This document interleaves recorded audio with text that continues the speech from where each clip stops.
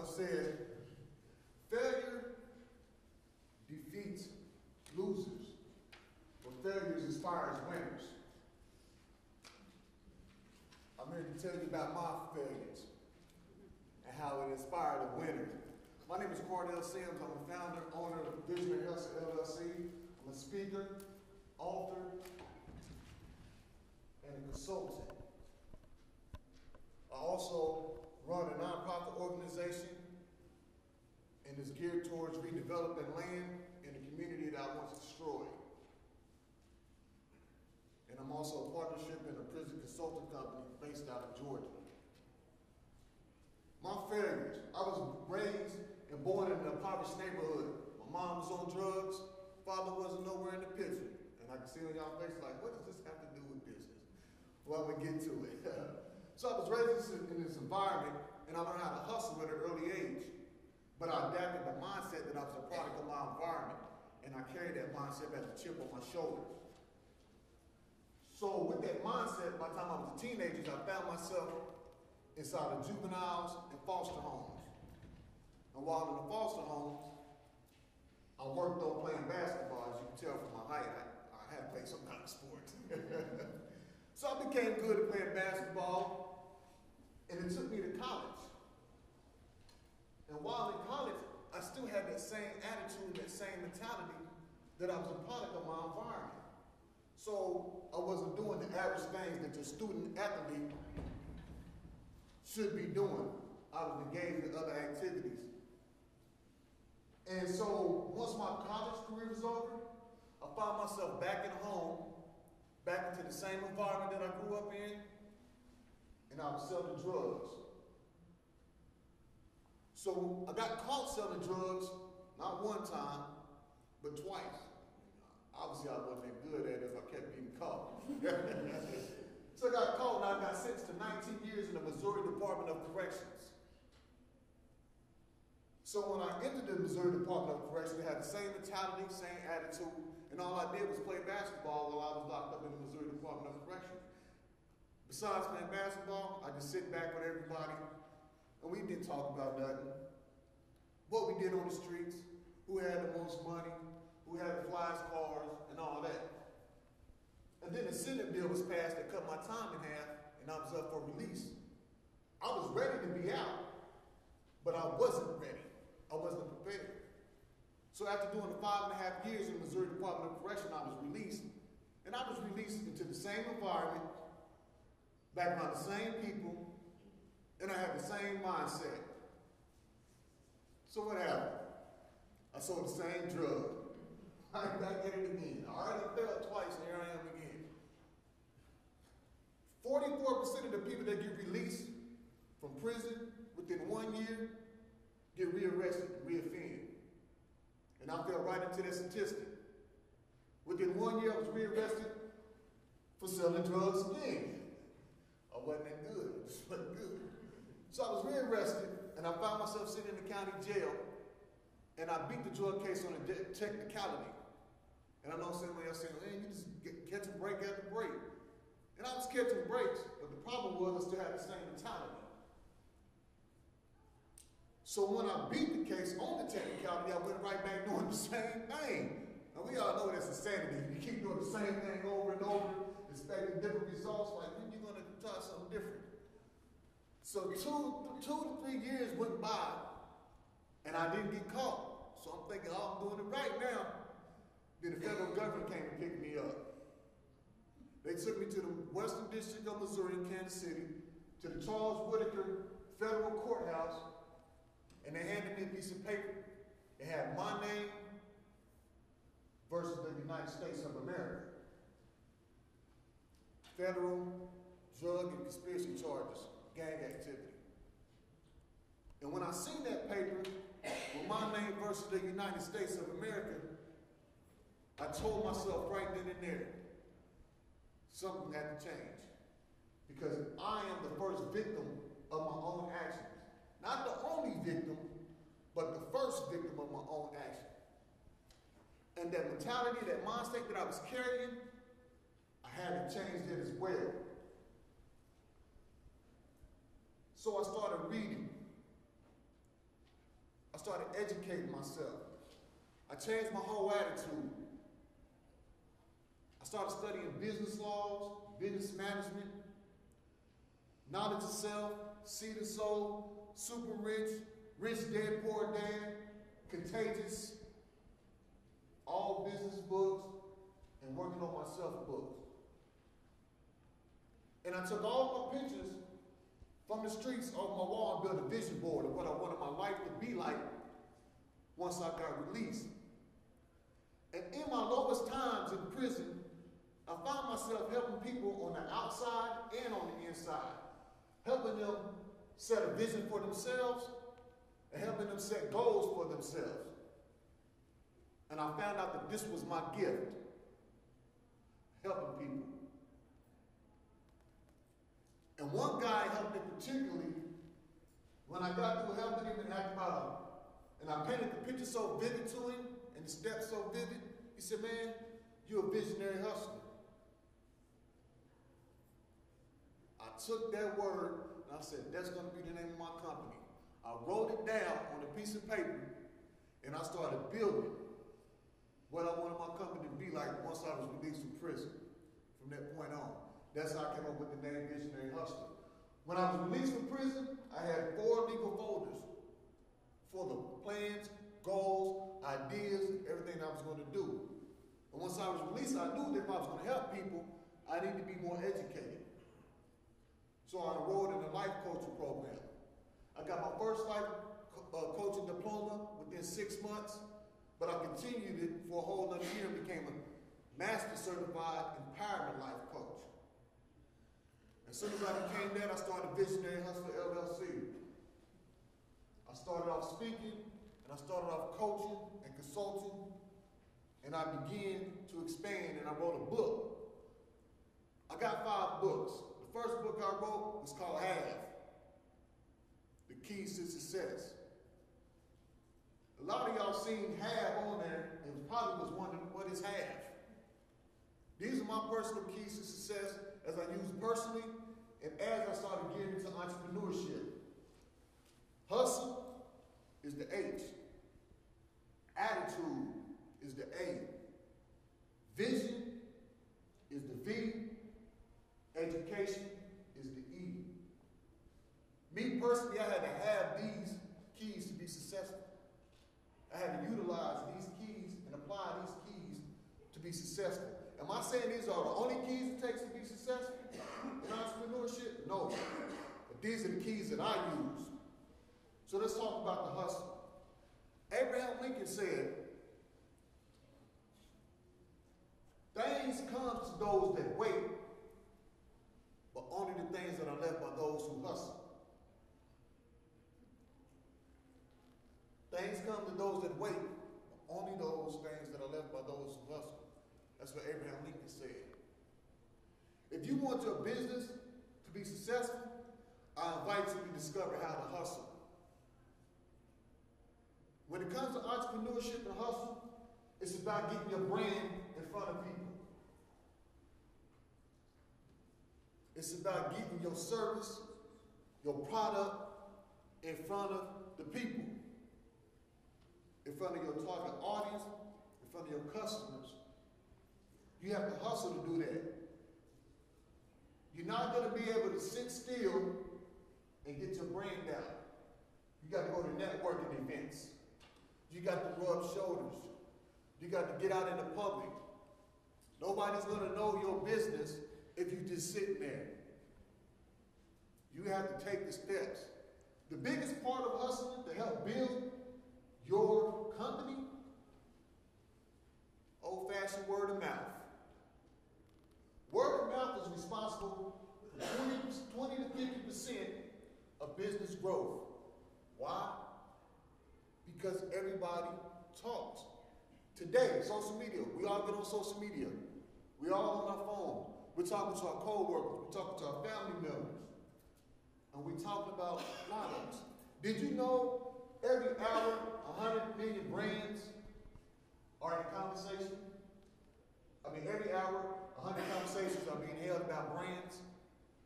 Conversation, word of mouth, every hour. 100 million conversations. are held about brand. And your average person shares on social media 16,000 words per day. How many people in here, somebody told them about this event? Raise your hand. Word of mouth.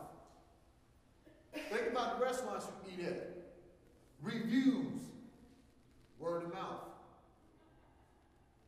Your sister might have ate at a good restaurant you never heard of. She calls you or she tags it in a Facebook post. Oh, I ate at this good restaurant yesterday. It was good. What's the name of it? Oh, it's such and such. Where's it at? Oh, it's down by the riverfront. Oh, really? I never heard of it. We should go there and eat next week. Word of mouth. That's the hustle. When you get out and network, you as an entrepreneur, business owner, you start the word of mouth by getting out, talking about your business. I moved to St. Joe a year ago. Nobody knew who I was. Nobody ever heard of Visionary Hustle LLC. But I hustled. Look where I'm at right now. I hustled. I got out with the networking events. Met people in the chamber. Talked to people in the chamber about my business. They spread the word. That's hustle. Word of mouth. In the streets, when I was in the streets, a successful drug dealer that makes money from word of mouth. If you have the best product, it works just like this. If I have the best product on the street, an addict comes and buys my product, he goes back and tells another addict, Kardell got the best product. They go tell another addict, Kardell got the best product. Somebody's looking for the product that don't know me, yeah, we need to go to Kardell, he got the best product. And in one day time, I can make $2,000 on word of mouth. That's how the word of mouth works. So you have to get your brand, you have to hustle your brand, your company, to the people so they can put it out there, word of mouth. That's the hustle side of it. Let's talk about the attitude. The attitude of your business, hustle's, I'm telling you, hustle's showing you how you can get your customers. Attitude is what's going to help you keep your customers. What's the attitude of your business? What attitude does your company or your business give off? How many people in here, by show of hands, went into a place where the attitude of the business just wasn't up to par, and he was like, I'm never going there again? A lot of times it happens in the food industry, customer service. If you're the owner of the business, your attitude trickles down the chain of command. It trickles down the chain of command. So if you have a bad attitude and you put it down on your workers, the workers are going to carry that same attitude to the customers. The customers are going to take that same attitude to potential customers, word of mouth. It works for the good, it works for the bad. I wouldn't go eat over there. They got poor services. When I was there, they did this to me last time. Word of mouth works the same way. So the attitude of your business, it wasn't determined, is it going to keep your customers? Are you going to be able to keep your customers? Whether you got a product or a service. If somebody hired me, a visionary hustler, to come and speak, and let's say I show up to the speaking engagement 20 minutes late, I'm unprepared, I'm just all out terrible. I walk in like I don't even care. Like, oh yeah, especially if they pay me. I'm getting paid, and I don't even care. I'm late. I give off that attitude. Would you hire me again? Exactly. That's why the attitude I carry when I engage with people is that I care. You have to let the customers know that you care about the problem that you're here to solve. And outside problems as well. I also train promotional marketing promotion. Any of you ever been to Sam's Club, you might have been walking out and you might see some people standing there saying, are you a homeowner? And they try to get you to buy windows, doors. I train them. I train them on customer engagement and teach them empathy. And attitude plays a big part in that. Because even though you're asking them, do they have any home service products that they may need, they're not just going to say yes and no, not everybody. Some people are going to say, no, I just can't afford it. My husband or my wife passed away. I'm going through financial, you know. That's where empathy comes in. That's where attitude plays in. You have to have the right attitude to sit there and listen and empathize with what they have going on. Attitude is what keeps your customers. So let's talk about the vision. Vision is what takes your company to the next level. Everybody here that's entrepreneurs that built a company, you built it off of vision. You say, hey, I want to try this. And you thought about it so much that you started writing it down. You started mapping it out. You started building it. There's 4 stages of entrepreneurship. The first one is exciting. That's at the excited stage. You come up with an idea, you're excited. You come up with a logo, you come up with a slogan, you come up with a product or a service, and that's the excitement stage. You get excited until you have to start putting the work in. You're like, hey, this ain't gonna go like I thought it was gonna go. You kind of lose that excitement. The next stage is the evolution stage. That's when it goes from the thoughts, that's when it goes from the logo.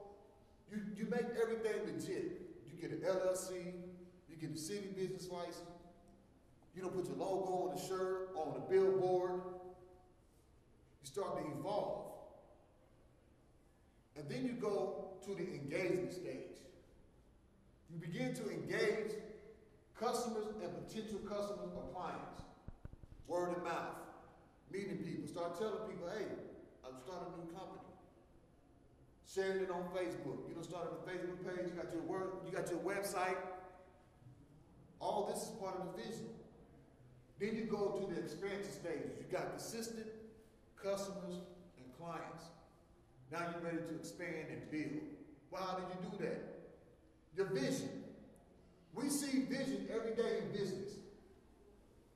iPhone. What we on iPhone 10 now? That's their vision. We went from 1 to 10. Jordans. You got like 13 pair of Jordans. They all different. This is the vision. Branding, clothing line, and everything else, you see how the vision expands. We had this one vision, but how can we expand? How can we go up? Well, we got an iPhone. Let's try iPhone 2. Let's make it this way. Let's add these features. They have to upgrade. All off of vision. So where your business is at now, you have a vision for it. That's how it got there. You had a vision for it. Now you have to recreate a vision to where you want to go next. Because it's all about building up. So what is your vision next? What's the vision next? If you're stuck, that's what you should ask yourself. Where do I want to go from here?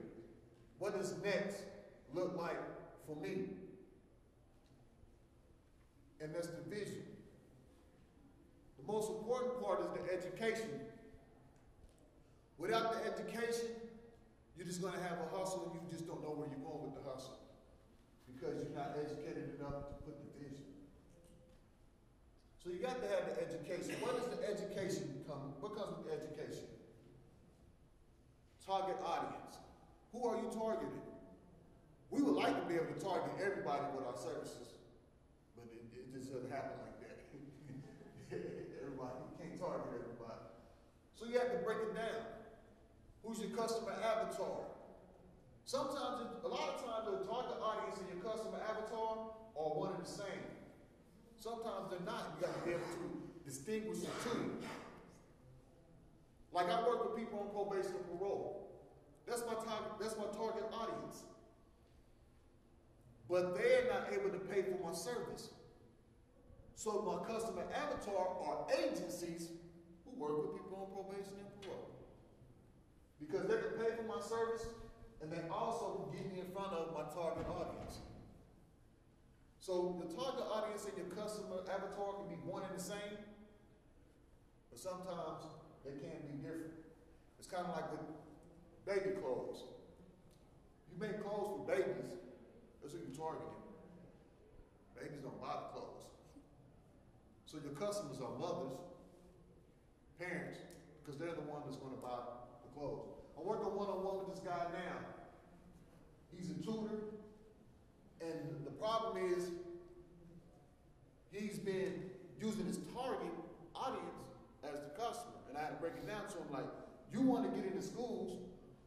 But the students are not going to pay you, even though that's who you're targeting. The schools are not going to pay you. So your customer avatar should be whoever handles the funds with the schooling. Or if you're doing tutoring outside school, the parents. They're the ones that's going to pay the money. But the educational part of even your target audience and your customer avatar is understanding everything about them. You should have a name of a person that you feel like is in your target audience. You should have a name for them. John Brown is, the name John Brown. You should know how much they make a year, how much they make a year, whether they're single, whether they're married, divorced, how many children they have, what they read, what they watch on TV, their demographics, their hobbies. When they're on the internet, what do they search? So that way you can get a vast understanding and education about who you're targeting. And that brings out ways you can reach them. Because we're talking about education. Part of the education is understanding the market. Like I said, we all would like the opportunity of which we could target everybody. That'd be great. It just don't work like that though. So you got to have a deep education understanding about how you're going to reach the people that you're targeting. How you're going to reach your customers. How you're going to reach potential customers. If I own a ski slope or a skiing place, I wouldn't target the people that I know that just ain't not going to ski. Let's just be honest. I'm just a realistic person, be out there. I wouldn't target a lot of African Americans because a lot of African Americans do not ski. This is what it is. Now, there's not a small percentage, but would I funnel in money to target that area, period? No. I would focus on the area of where my target audience and customers are. And a lot of times in business, the mistakes that we make is we try to reach everybody instead of reaching that core, that solid core. Because what comes with that solid core, if you got good business, is the word of mouth. The word of mouth will bring the customers that's interested in what you have, interested in your product, interested in your services.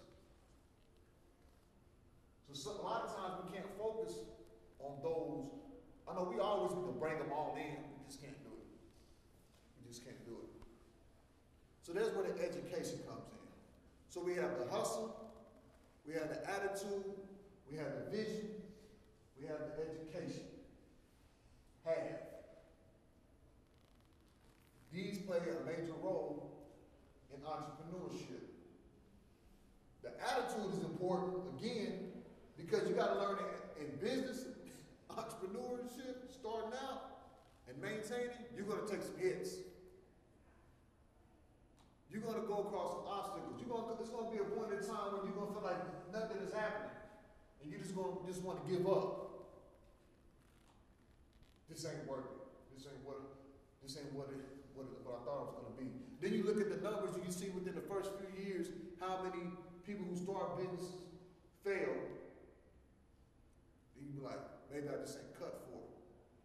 But that's where the attitude comes in, where you got to have a positive attitude to say, hey, even though it's not working now, I got to figure out a way to keep pushing, to jump over this hurdle, to make it through this obstacle, and make something happen. I mean, I've been there. When I first started Visionary Hustling, it was like, I instantly thought, that's the disciple stage I was telling you about. Oh, I'm going to start this business. I'm going to be speaking everywhere. I'm going to be all over the place speaking. Phone's going to be ringing. Everybody wants to hear my story. And after about 4 months, nobody got in contact with me. I didn't have no coaching clients. But I didn't let that deter me. I had to get out there. This is how I found out about putting the hustle. This is when I'm like, I got to get out there and hustle. Visionary hustle. So I started hosting consciousness and success seminars, putting my own money up, consciousness and success seminars, going out there, networking with people, passing out flyers and everything. Freedom and success seminars. And people will come. And there I will monetize off my free. I got 5 books. I got shirts. So I would sell books, shirts, and coaching package programs at my free event. And so that's how I got over the hump of not getting anything. I had to go get it myself. And sometimes you're going to have to do that in business. My main thing today is to let you know you can't sit back and think that business is going to come to you. If you sit back and think that the business is going to come to you, you don't put that attitude, you don't put that hustle in there, you don't carry the attitude that I got to make this happen. If you don't have a vision, if you're not educating yourself, you're going to be part of the statistic where fail within the first 3 years. So you have to draw up a plan. Okay, what's my next hustle move? How I'm going to push my product? How I'm going to get people to come to my restaurant? The perfect story of an attitude of a business is this. I was in a coffee shop one time, sitting back, having my coffee. As I'm sitting there having coffee, a guy walks in, he goes to the counter.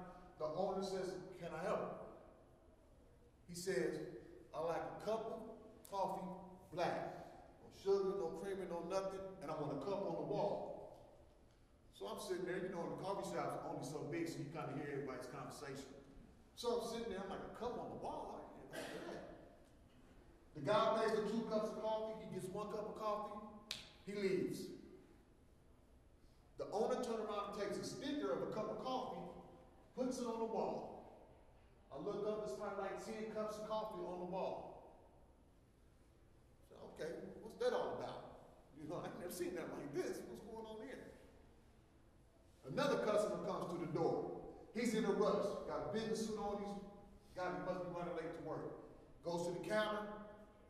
He says, "Yes, I want a cup of coffee and I want a cup on the wall." He wants a cup on the wall too. Pays for 2 cups of coffee. The guy rushes out. Owner puts another cup of coffee on the wall. About 15 minutes later, I'm still trying to figure out what the cup on the wall is all about. A guy comes in, and I don't want to say he's homeless, but he appears to be homeless. He comes in, owner greets him the same way he greets everybody else, with a smile, embraces him, a warm welcome. He said, "How you doing today?" He said, "I'm doing all right." He says, "Can I help you?" He says, "Yeah, I'd like a cup off the wall." The owner goes up there, grabs a cup off the wall, fixes the man a cup of coffee. Guy goes to the booth, enjoys coffee, free of charge, cup off the wall. That's the perfect attitude of a business. That alone, in that environment, brings customers, keeps the customers that they already have, and it makes everyone feel welcome, from the top of the food chain to the bottom of the food chain, because of that business attitude.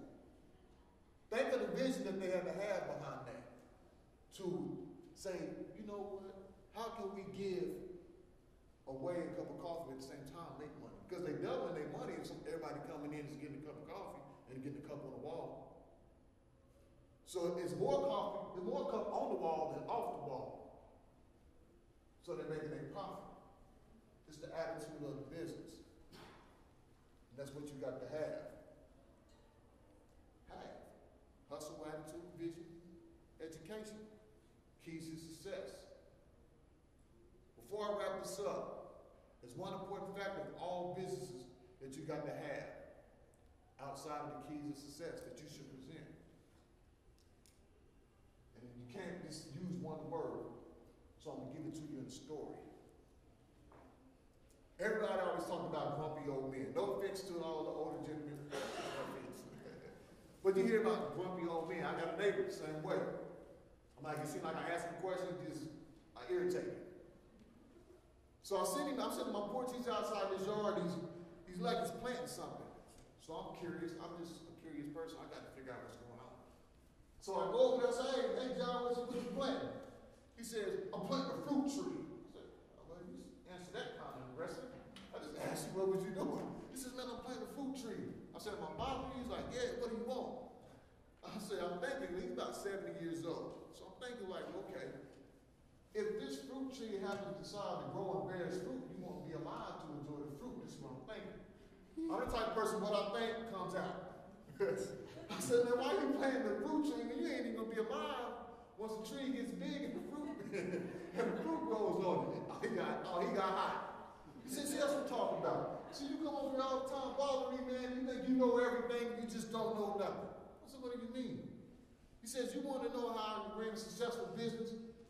I said, yeah. He said, well, I'm gonna break it down to you. This is what he told me. He said, I'm not planting this fruit tree for myself. I own this house, I own this land. My children was raised in this house. They bring their children by every weekend and come enjoy time with me and my wife. He said, so once I'm gone, they're going to be able to take over this land. They're going to have this house. They're going to be able to come. So when that fruit tree grows, my family is going to be able to enjoy and reap the benefits for the fruits of my labor. He said, that's what's wrong with you. You're not thinking generational. You trying to enjoy the fruits of your labor and not letting others enjoy the fruits of your labor. Then he hit me with this. He said, Helen Walton, you know who that is? I said, no. He said, that's the wife of Sam Walton. You know who Sam Walton is? I said, okay. He said, she said, it's not about what you gather, but what you scatter that'll tell you what kind of life you have lived.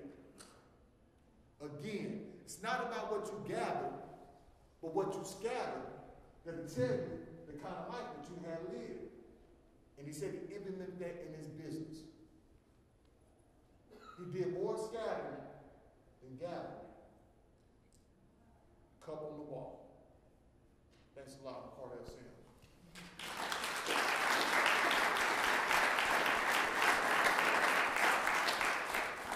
Any questions in today?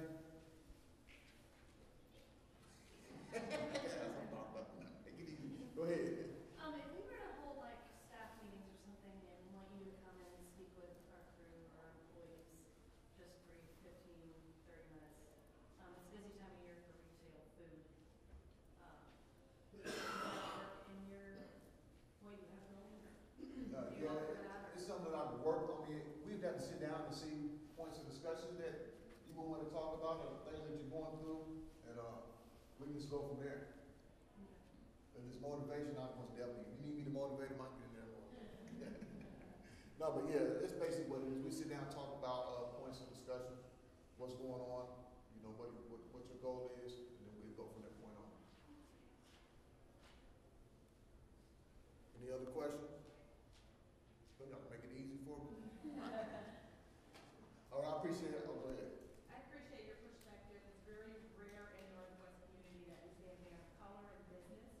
And so most of our companies, they would like to attract diversity, but because I think it's just, it's not a part of their daily lives and they're not sure what to say and how to approach it. A lot of things people say are offensive and they don't realize that, how to build relationships and how to diversify their culture. What we see across the nation is there's usually just one bad incident that gives a business a bad reputation. Whether it's with Latinos or women or whatever. My dad calls everybody girl, and he's 78. And I have to tell him she's not a girl, she's 60 years old. That's offensive, thank goodness he's not in business, but or some people may say boy. They may call their own sons boys, but not realizing that that's demeaning to certain people. So what suggestions would you have for people to diversify their business, their staff, and also to be sustainable as the environments are changing quickly in our community? I think the biggest thing is to be understanding. You have to be able to be understanding to each and every one culture. You cannot position yourself away as a business away from other cultures. Because the reason why I say because whether people want to like it or admit it or not, society's changing. It's a lot of cultural integration. And for your business, like for example, in today's society, if you don't have a business where you don't have a Hispanic speaking person in there, then what happens when someone comes in and nobody on your staff is able to speak Spanish? You lose out on the customer. A potential faithful customer. Potential not just that customer, but anybody else who's Spanish speaking will not come into your business. I believe, it's my personal belief, not saying it's true or anything. I believe if you have a business, you should have someone that's trained to speak Spanish. You don't have to be Hispanic, but you should have someone trained to speak Spanish because that's just the way of the world. When you get on your phone and you call customer service, what did it tell you? Press 1 for what? Press 2 for what? They adapted to the way of the world. They adapted to what's going on in the world. And that's what it's all about. You have to adapt as a business. You have to adapt to the way of the world. Because if you don't, if your business is stuck in old practices and old ways, it's gonna die out. It's gonna die all the way out. So when you go into the drawing board and say, what do we need to change our business? You need to look at the diversity of your business. Look at the diversity of your business. And then go from that point on. Okay, this is what I need. Why do I need this? And when you add that, you get a chance to meet someone from a different culture, understanding that culture as well. I had a conversation with a guy yesterday we was talking about. He's like, well, in my neighborhood it's a lot of different people. I said, that's good because now, if I go up in the neighborhood, let's say I have someone's from, let's say China in my neighborhood. Let's say I have someone from, let's say I have a Latino in my neighborhood. I got a black, I got a white, and we all get along. And I go to their house. When you go to someone's house, you see their culture, you see their heritage. So once I'm invited to their house, I'm starting to learn more about them and their family, their heritage, their culture. And so now, when my children are raised, they are raised in that same environment, they're not going to see any different. And they're going to be raised with an understanding of their culture, with a knowledge of their culture. That's why I say you have to, if you don't have no diversity in your workforce, you have to implement that. Or it's going to swallow you up. Kardell, I'm shocked by that figure. 44% of all people released get arrested again. So when you're working with people that are on probation and parole, I'm guessing like you can tell if they've changed mentally, like that moment that you had, Right. or if they haven't yet. They're still, defensive and, like doing the old things. Yeah. But so when you realize somebody hasn't engaged to change their life and to come out of that old way of life, like how do you try and connect that moment for them to make the change? I had an instant connect with a lot of people I deal with on probation and parole because I've been there. One of the excuses they use is when they tell other caseworker clients, you haven't been there, you don't know what it's about. You can't tell me that. You can't tell me that. I'm 41 years old, I got half my life invested in prison, state and federal. You can't tell me that. And I just be upfront with them. When I see someone I know that has a change, I tell them, oh, you're not ready. What do you mean I'm ready? You're not ready. Because when I work with them, I challenge their beliefs. I challenge their values. And I challenge their expectations for themselves. Like if you got a belief that it was designed and set up for this to happen, I challenge that. If you're not able to get rid of that belief, you're not ready. You got what we call it in prison terms, you got a lot more bids than you to do. You got a few more bids. You got a few more sentences you need to do before it registers. Sometimes that's how it happens, because that's how it happened with me. I was getting chance after chance, and I found myself in jail, prison till they finally hit me. Some people come out, they're just not ready to give up their life. And I let them know, you got a few more bids in you. What you mean, man? Why you gonna risk that on me? I'm just being honest with you. I don't want to feed you. I'm just gonna be honest with you. I'm not gonna take it no lie. Well, why you say that? Then I break it down. What I see in them, it tells me why they have a few more bids. Then be wrong. Because my job on that level is to not make them successfully complete probation and parole. It's the success part is never going back. A lot of people complete probation and parole, and then they get off, and then they all free, and then they go back to the mentality, and then now they're back in prison again. My job was to challenge you. Success to me is you never going back. I think that applies, like, if you look at how many businesses fail too, and I'm sure somebody from the chamber here, but it's a high number as well. Yeah. I mean, that same thing with business owners, Yeah. you know, to challenge, see where they are and challenge them. Right. And I call it escaping your prison. Not just as being locked up in prison, but it's something in business that got you in prison while you're not advancing. You got to figure out what it is. You got to escape that. Even personally, you will never have to be in prison. I tell people all the time, it's more people that has never been physically confined that are in prison than there is the people that actually been in prison. Yeah. Because it's something that's holding them back. In the same way in business, when you look at your business and say, man, we just not getting over that hump. Something's not. Figure out what it is, got you stuck in prison. You got to release something. You got to let it go in order to get to that next step.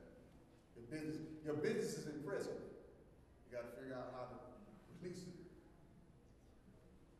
What should we do as businesses to it's a risk every time you hire someone. And sometimes we think because they had a good application or a good interview that they may be a good employee. But a few days ago, and sorry if you're from Savannah, but people look at Savannah as having the lowest crime, being the best community to live in. And they had like a stand down where there was a construction crew there, and they had 4 felons that they hired, and they slipped through. And so we have guns at a nursing home and roofing and a whole bunch of stuff going on.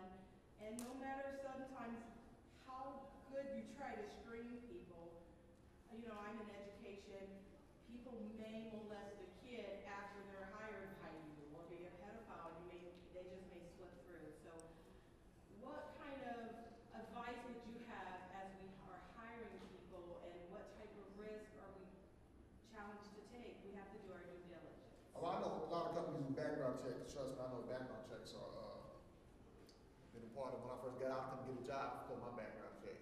That was one of the things that pushed me to say, you know, I'm going to get it my own, have hustle the right way to get it my own. I mean, it's hard to tell because you don't know if a person has changed or not. Like a lot of people tell me, like, they seem to change. I can tell you I changed, but if you don't really know me, then all you got is my word. And I think part of the background check is like, if you hire people, like a lot of companies do this now, they check their Facebook, Instagram, stuff like that, because on them, social media outlets shows who they really are. Like if you go to my social media right now, Kardell Sims or Visionary, you're going to see all posts, most of like uplifting and me doing work, speaking, positive posts. You know, now if you detected, let's say 7, 8 years ago, it would have been something better. You know, but you really can't do too much screening, but at the end of the day, the screening is not going to really tell you who the person is, because people can put up a facade and put up a front about who they are, but only going to last for so long. And then sometimes you got to take the collateral damage of it. You know, you give a person a shot and they just don't turn out to be who they are, and then something bad happens. You can't really fault yourself because you're only going off of who they presented themselves to be. You don't know them really. You can't look on the inside and say, oh, this is really who you are. You just have to take a chance. You know, and you'll beat yourself up because you're like, I messed up. But in reality, you only could go off the presentation. You know, it's like you get a presentation in the business or something. It's dressed up good, and then you realize it just ain't what I thought it was. This phone just ain't what I thought it was. I don't want it anymore. You get the presentation, you know, because you'll never know what a person has, if they gone past it or they're still in them just by asking a few questions. You know, one thing about criminals are clever. They know the answers to give. They know how to carry themselves, but they only can do it for so long. The real you going to come out at any point in time. The real you when it